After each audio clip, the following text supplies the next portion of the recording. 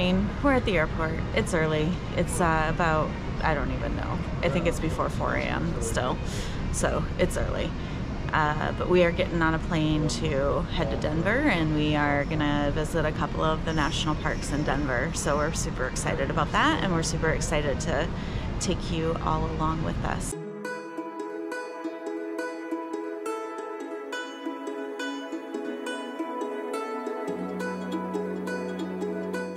Hi, and welcome to Colorado, the newest series from Roedy's Roam the World.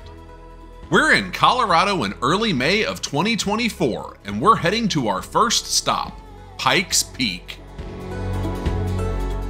We made it to Denver, and we are on the shuttle bus. We are on our way to get our rental car, and then we are off to experience Pikes Peak this afternoon. Remember to like and subscribe to get notified about our latest content.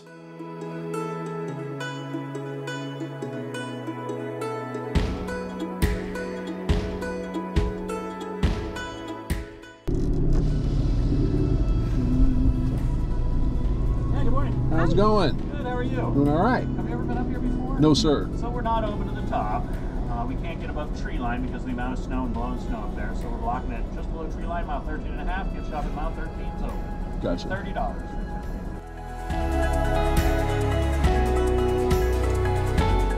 $30. Pikes Peak is one of the 53 mountains in Colorado called the 14ers.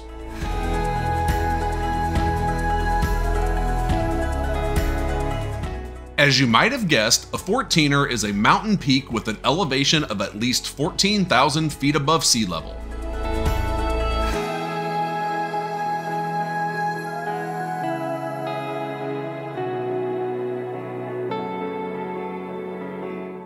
At 14,115 feet, Pikes Peak is the highest summit of the southern Front Range of the Rocky Mountains in North America.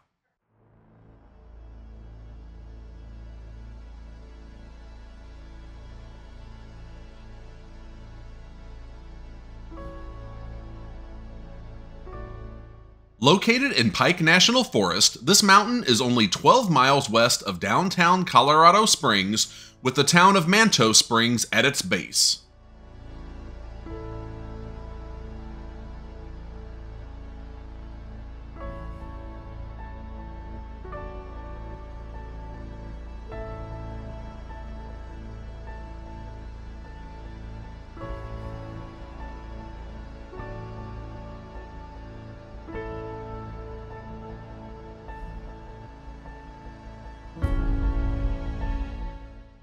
So here we are at Crystal Reservoir. This is a reservoir that was built, I want to say they started collecting water in this reservoir in the 1800s. And the reason for that is because Colorado Springs, which is where Pikes Peak is located, is really a desert. They receive less than 15 or 16 inches of precipitation in a total year.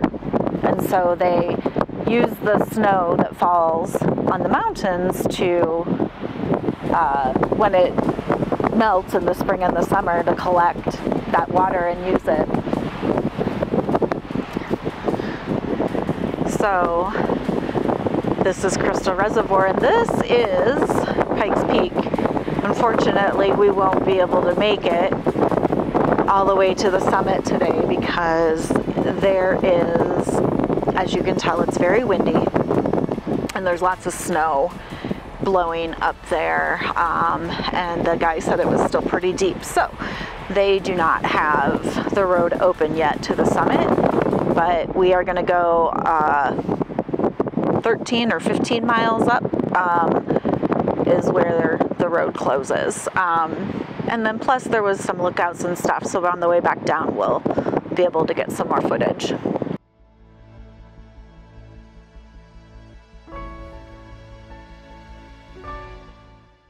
Here's a little bit clearer view of the reservoir and Pikes Peak.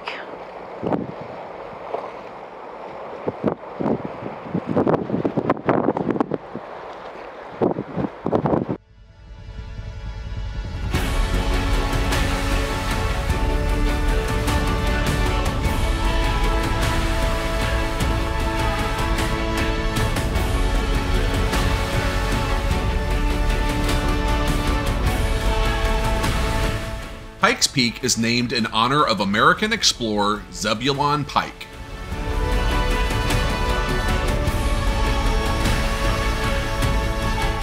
The Pike expedition failed to reach the top in November of 1806.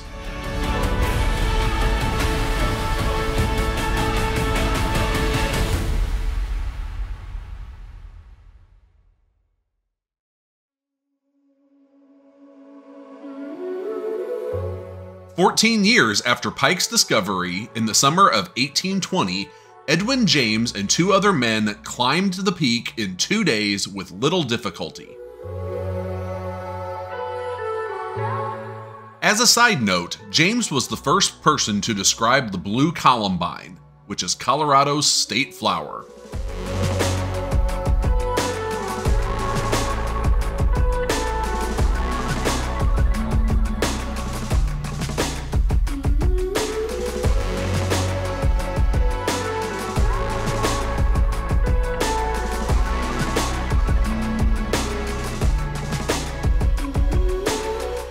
The Ute people who called the Pikes Peak region their home were the Tabagachi, whose name means the people of Sun Mountain.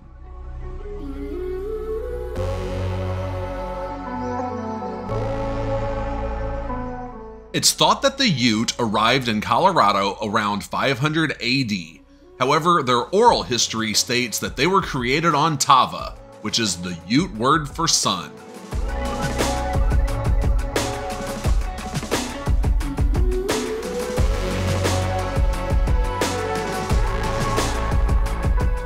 The Ute were referring to what we today call Pikes Peak.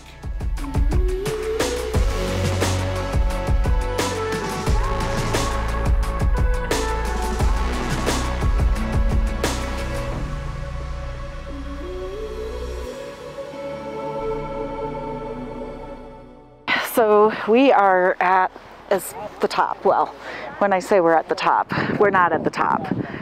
We are as far up as we can actually go today. I think I mentioned earlier that they closed the the summit, to because of the blowing snow. It's too windy, lots of blowing snow. But right here, the wind's actually not too bad because, well, that mountain blocks it. So this is as far as we get to go, folks, up Pikes Peak. So I think we're about 13,000 feet. We had another 1,000 to go-ish to get to the top. It's a nice day. It's a nice, sunny, clear day, almost no clouds. Sun's nice and bright, nice and blue skies, just a little windy. And it's definitely chilly up here. I don't know what the temperature is at the moment, but we were in the 60s when at the bottom, when we first started to climb up. And it's probably, I don't know, 40s with the wind chill.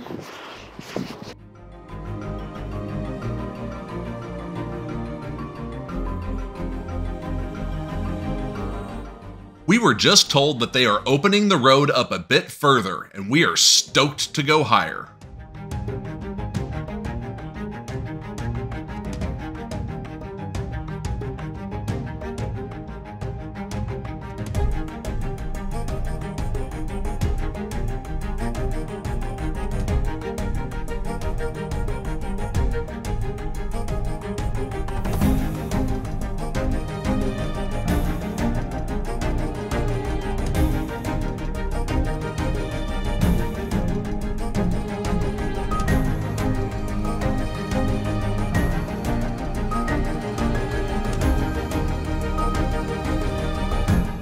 Pikes Peak is a National Historic Landmark and is composed of a characteristic pink granite called Pikes Peak granite.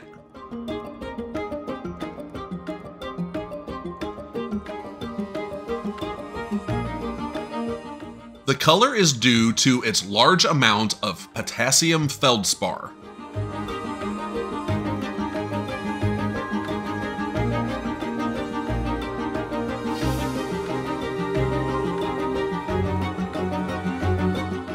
It is believed that this pink granite is crystallized magma that formed 20 miles beneath the Earth's surface over 1 billion years ago.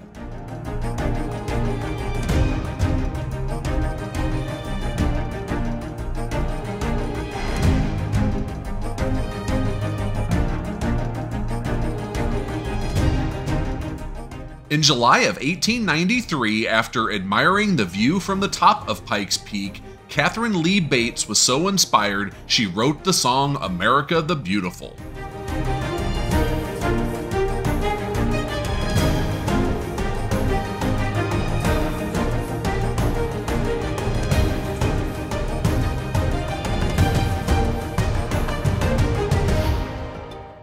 After enjoying the chilly and windy view, we are off to our next destination.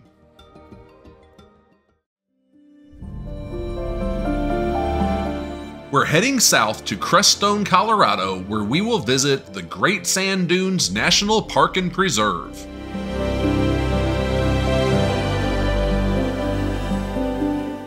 Make sure to like and subscribe and come back for part 2 of our Colorado adventure.